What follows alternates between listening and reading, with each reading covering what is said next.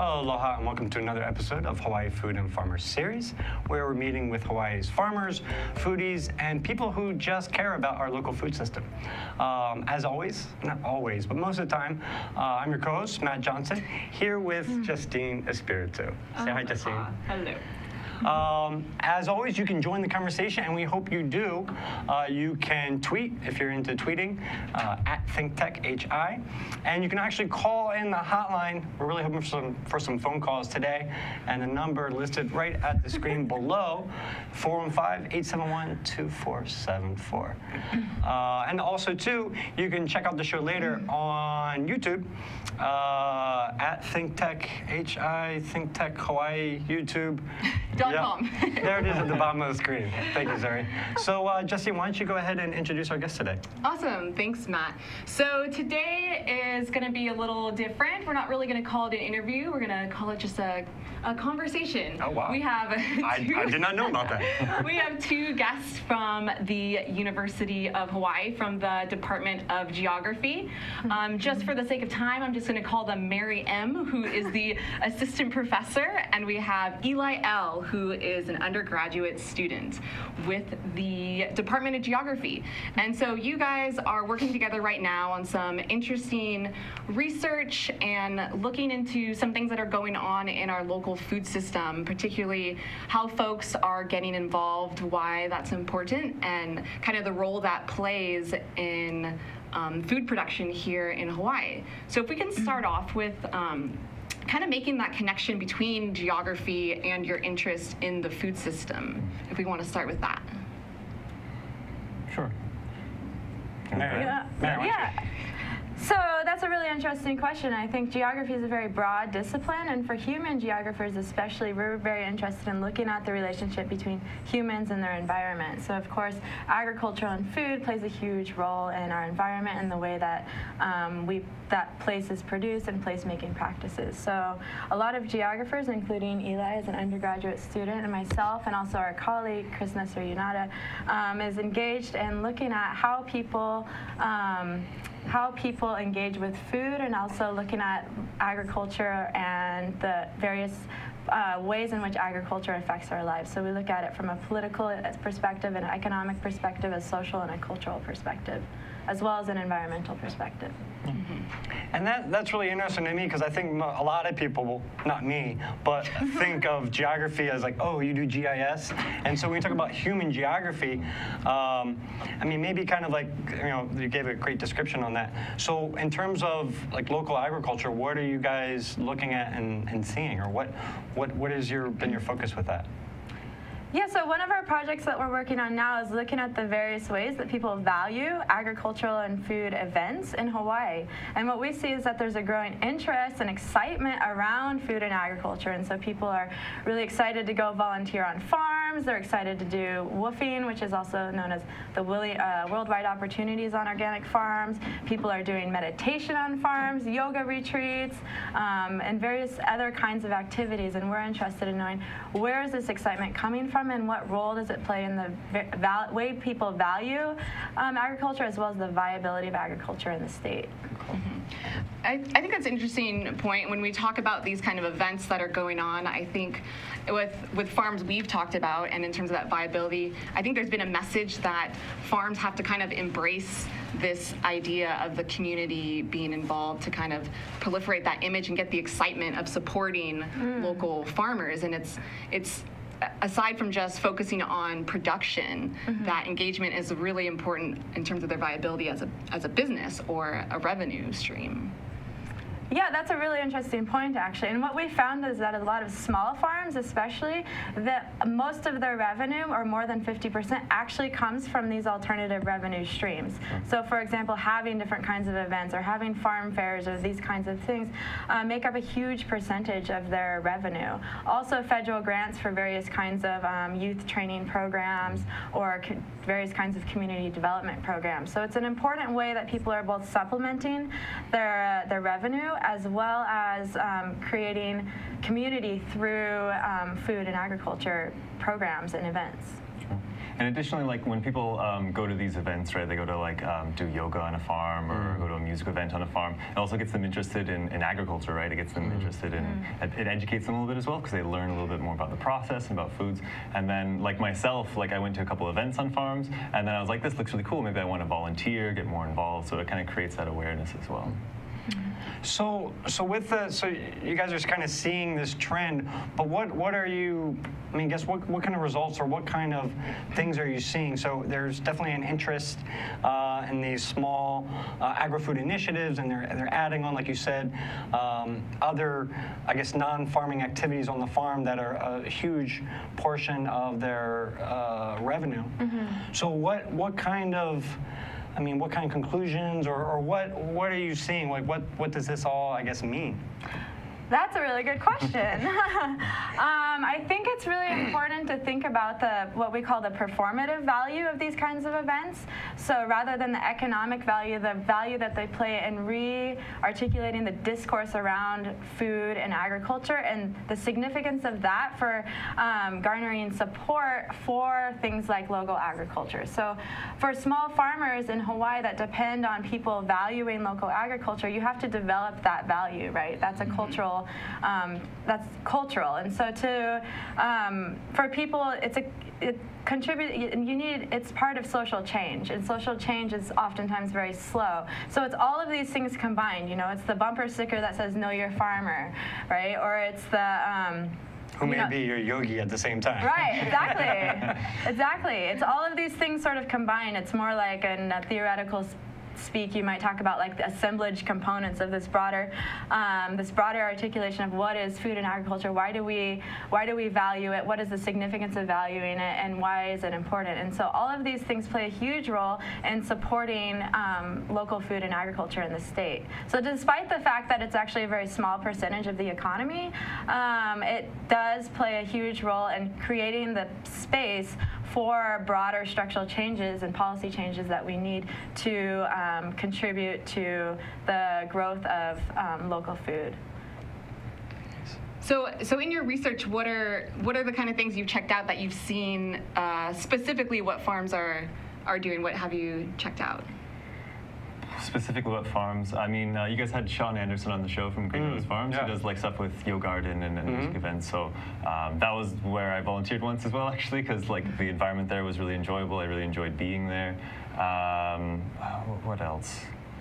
So you guys checked out a couple woofer farms? Sure. Yeah, Mary did a lot of work with woofing farms. So what is woofing again for any of our viewers that may not be familiar with it? It's an acronym that stands for Worldwide Opportunities on Organic Farms, and it's actually it's a worldwide program, and people do it. It's an opportunity for people to volunteer on farms for usually around 4 hours per day in exchange for accommodation. And there are more than 300 woofing farms in Hawaii alone. And so it's an important way that especially small farmers are able to offset the cost of labor, as well as create these sort of unique, creative opportunities for people to learn about organic agriculture and create new forms of community. You know, and one of the things I talked about before, specifically with Hawaii being an island, I think there's been particular emphasis to kind of experience Hawaii or get a connection or the sense of community through food. That we've seen volunteering at farms or living on a woofer property has been this kind of gateway to experience a more authentic experience with Hawaii. I think specifically with tourism being such our dominant economy, like this is a way that agriculture can kind of insert itself and to kind of compete in that economy in a way to kind of give that alternative experience. And I think for Hawaii, that's particularly unique with the incorporating the food system into that. Yeah, absolutely. And I think that there's definitely a strong connection between people seeking sort of authentic tourism experiences. So a lot of woofers are like, we want to get to know, they're motivated by the idea of having an authentic Hawaii experience. And so part of that is getting to know people in the community, as well as sort of getting their hands dirty and staying at it for a longer period of time. And that's not exactly unique to Hawaii. If you around the world, I lived and worked in New Zealand for a while, and woofing is a huge part of the agriculture system there, where you have a lot of people who will travel for up to even a year or longer, just going around the country or around a region, volunteering on farms. And they see this as a way to have a more authentic tourism experience, and I think that's not unrelated to people's desire to have more sort of authentic connection with their food. So we can see this, for example, when you see like fair trade products, and you'll see a picture of the farmer, and it'll say, "Meet Farmer Joe who grew your coffee," right? This is sort of one way where people seek out this intimacy with food and agriculture, and they're also seeking out a sort of a more authentic experience. So authenticity, I think, is an important discourse to think about when we're thinking about the way people value these kinds of systems. So kind of taking like these individual, I guess, farm experiences and you know, some of the successes that you're seeing, are you guys seeing this as a trend that could, at a larger scale for the entire state, help when we're talking about food security for the state or increasing the amount of locally grown food? Is this, I guess, a trend or even like a recommendation? Like, are you guys kind of trying to develop some kind of a model that you could see working to make Hawaii more food self-secure? I mean, one of the things that we do look at with these agro-food initiatives is what's the viability of these small farms, right? So as Mary mentioned earlier, like a lot of the revenue generated comes from not necessarily the produce, although the produce is obviously a big part of it, but from events as well. So if you're trying to figure out what the viability is, and you can kind of put your thumb on it essentially, then that becomes a blueprint for other small farms that might want to start up as well. So they can invest in like agro-tourism, right, or farm tours or events. Like they can have that in mind as they work. I think that's definitely like part of that. Yeah. Okay. Go ahead. And another big part of that, especially in Hawaii, is like the sort of vision of agriculture is important for the marketing of place, right? So this is obviously a tourism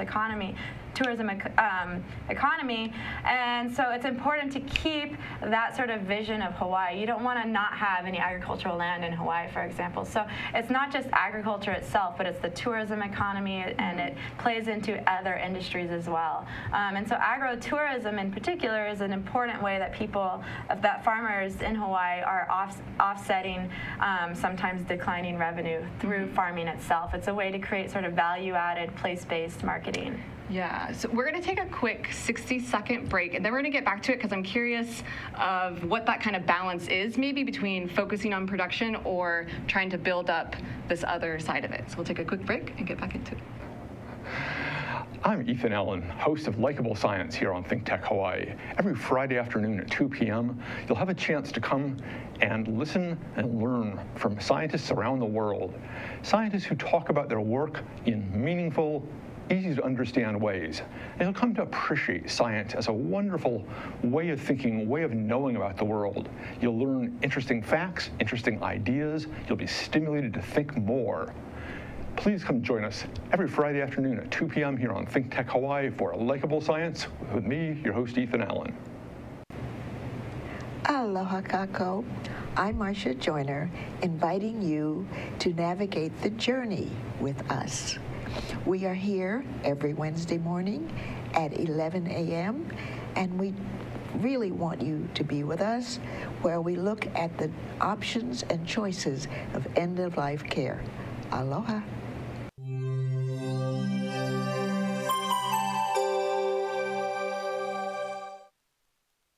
You guys are good at this. Aloha, and welcome back to Hawaii Food and Farmer Series. I'm your co-host, Matt Johnson, here with Justine Espiritu. And Justine, who do we have with us today? We have Mary M. and You don't Eli. even want to try? Don't want to waste time. Don't want to waste time. Okay. And Eli L.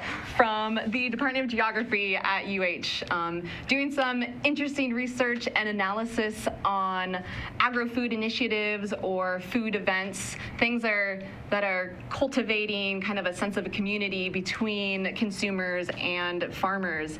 And we're kind of talking about that balance of of where that gets us or how that contributes to the viability of small farms. And so I'm wondering, when we're talking about small farms that really represent this kind of local identity and representation of Hawaii, and how much effort they need to put into these kind of events versus maybe the focus on production itself. One of the interesting things that I've learned from talking to farmers and working with farmers is they're a little bit isolated, and we talk about how there's so many skills they need to have, and they're producing their product, they have to market it. And I think this idea of putting on these initiatives, it's a very conscious effort you have to take, and not everyone is able to do that. Maybe that's a question I have of, are there farms that are doing this and farms that aren't? And kind of what's that different capacity? You know, when we talk about Kahumana or Green Rose, those are farms that really it's kept alive by a community. Right. And maybe farms, like family farms, like Ho farms, I think is maybe just getting into it because that's a smaller family thing. If you kind of want to touch on that. This is from Green Rose, right? Yeah, no, it looks like it, yeah. Yeah, absolutely. And I think that question really, it really comes, a lot of the differences are around labor issues, right? So for when a lot of farms try to scale up, that becomes the sort of bottleneck in which it's sort of that becomes the issue that a lot of farmers deal with. So when people try to scale up, they have to start increasing the costs. And when you have to increase costs for labor, if you don't have family to help out on the farm, then you're going to be hiring people for around $12 an hour is about the going rate. And so this becomes one of the big differences between farms that don't pay directly for labor or who have subsidized labor versus other types of farms. And that's what is one of the big differences between Hawaii and the U.S. mainland. So for example, on the U.S. mainland, around 50 to 70% of agricultural laborers are undocumented workers. 50 to 70%. Yeah, so it's unclear the exact statistic because of the illegality of it, but it's around 50 to 70%. And so when you look at Hawaii, where we don't have that many undocumented workers in the same way that maybe California might, we pay a lot more for labor. And so that is what makes that's one of the reasons production in Hawaii is significantly higher, and one of the reasons why, if we want to increase local food production, we also need to increase local food consumption. And so that's where these kinds of events really play a huge role. And just like drumming up that demand for it. Right, absolutely. You have to create the demand, right? So it's it's like a cultural shift. And so that's why these events are important in creating the demand and creating the consumption, and that will play a huge role in farmers' ability to scale up. So do you think farms that don't engage in these kind of activities, these kind of events, are they putting themselves at a disadvantage if they don't put resources and brainstorming into doing these kind of things?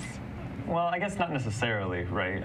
Like you mentioned Ho Farms earlier, like they're doing quite well, you know, and they have a very successful, like, you know, means of producing and selling their product, right? So it's not necessary behind it, but that depends on the model, right? That depends on what system you have. If you have like a real like a value-added product, a real niche product that fits into a market really well, you might not necessarily need to do like these kinds of events and initiatives. So it depends. Oh, okay, that's interesting. And I think what's most interesting to me is that there are so many different types of models where I think like back in the day, and which is changing as people think about, going into farming, you're just thinking about going and working in the dirt and just pulling weeds, and which is definitely still and always going to be part of agriculture.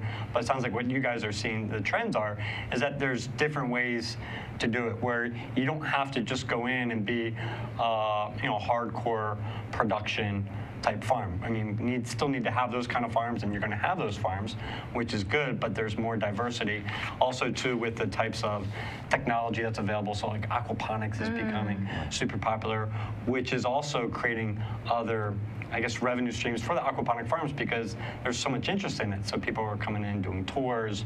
I know Mari's Garden just started doing yoga as well. Seems like yoga is like the next hot thing. I was talking to the farm manager who's like the last person I would ever expect to be interested in yoga, but they're smart, they're entrepreneurs, and they're finding opportunities. And also working with like Naked Cow Dairy, they started doing on-farm tours, and they realized that they're able to do that instead of actually going to the farmers markets. And farmers markets are a great outlet for products, but also can be very time-consuming, costly, and it's a hard thing to do. So it was an interesting shift for Naked Cow Dairy, where for the longest time they're like, gotta go to the farmers market, gotta go to the farmers market, and now they get to stay on the farm, and a large part of their customers are coming to them. Sure. It's not really a question. Because it's a conversation. It's a conversation. Yeah, so why don't you lead us into a question? Okay. What's on that list there? So, okay, looking again at woofing, when we talk about the disadvantages to labor costs in Hawaii, is that is woofing then kind of controversial in that sense of capitalizing on free labor? Yeah, I mean, if you talk to farmers, especially small farmers that have woofers, and then talk to farmers that small farmers that don't host woofers, of course there's an unfair advantage, right? So what you're doing is if you have a farmer that hosts woofers and they don't pay for labor, they're going to be able to sell their produce at, for example, the farmers market for cheaper than farmers that pay for their labor, right? So that is definitely a tension that we've heard some about from farmers, and yeah, I think that's an ongoing discussion among farmers in Hawaii.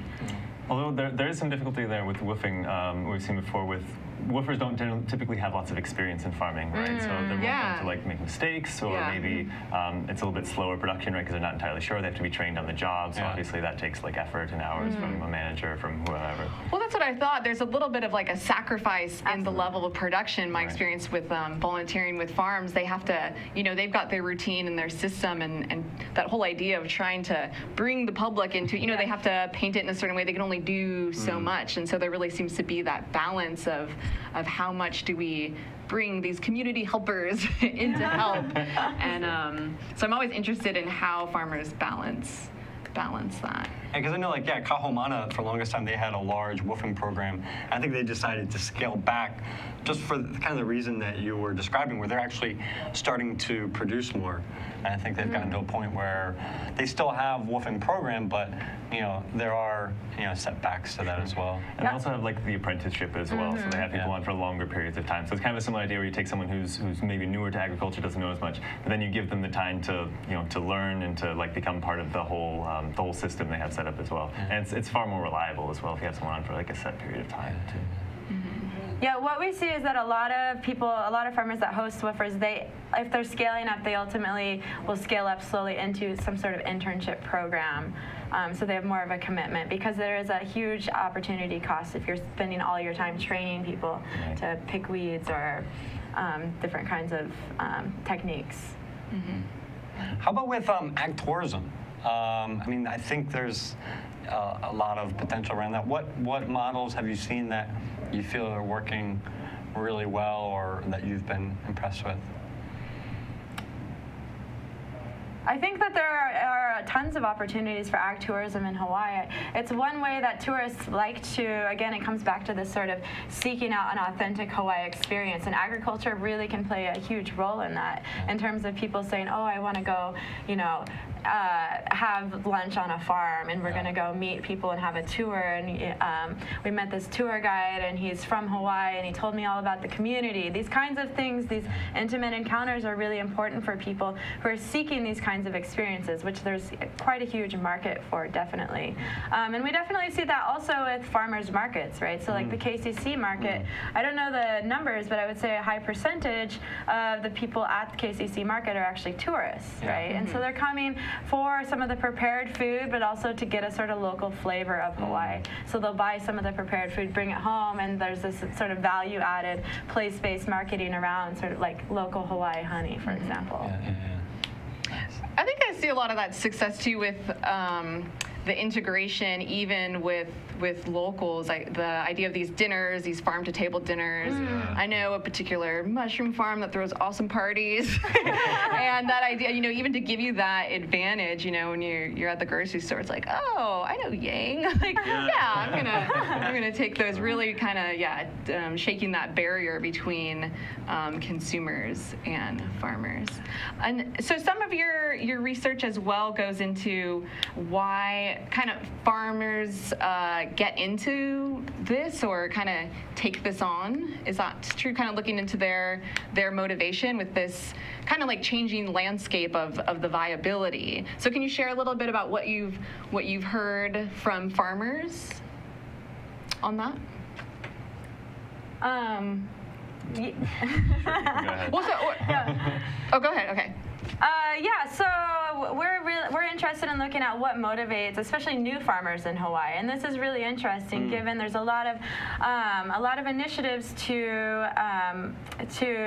encourage people to become farmers in the state, and so there's these sort of new farmer training programs, and a lot of people that enter these programs, a lot of them are very young, and really interested in sort of in these kinds of experiences, as well as people that are retired or looking for second careers. And so oftentimes what we often hear is that people are valuing these types of experiences for way more than the sort of the economic aspects to it. So they're not trying to go into it to make a lot of money, rather they're trying to go into farming because they value it for other reasons. So the community they build around farming, as well as contributing to the production of local food and other reasons why people, and also the lifestyle, right? So with new farmers, the other large group of new farmers, and even larger than the sort of than farmers that go through a lot of these training programs, are new immigrants. So you have farmers from, for example, Laos and Thailand,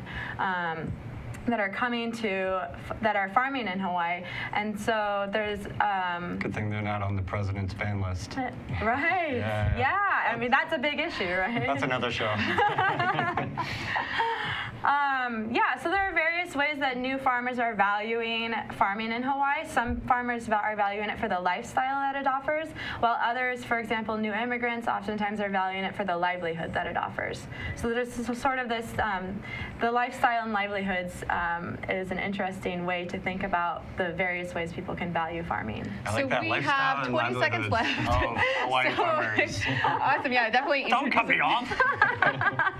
Thanks for coming on and sharing Thanks, some of your guys. research Yeah, and having this fun. conversation with us. Great conversation. We're out of time. All right.